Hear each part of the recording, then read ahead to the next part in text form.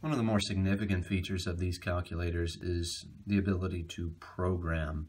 To enter a program and to be able to execute it whenever you want, have that saved in memory, it's hard to describe just how useful that is if you've never used it.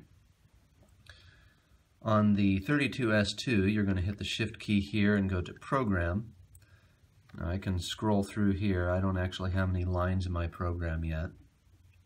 And I could enter in a program here, but what I'm going to do is add a label first. So I'm going to add a label. This is line 1 in my program, and I'm going to label it A.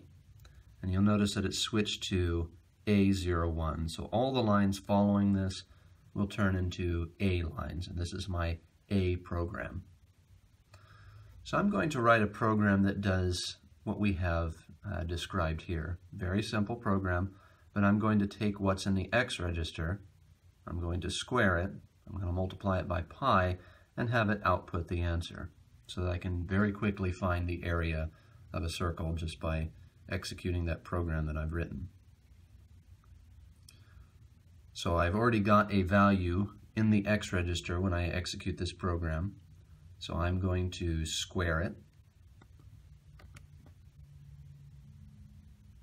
Then I'm going to put pi into the register. The programming is all done with RPN, reverse Polish notation.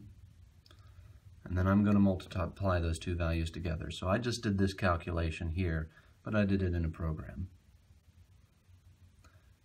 And then I'm going to hit the return.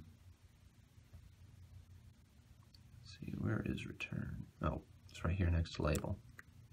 Return. So that brings me back up to the top of the program.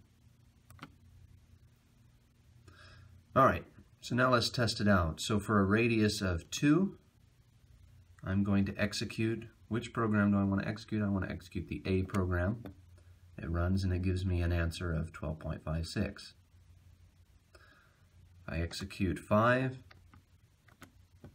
That gives me an answer of 78.54, which is my area for a circle of radius 5.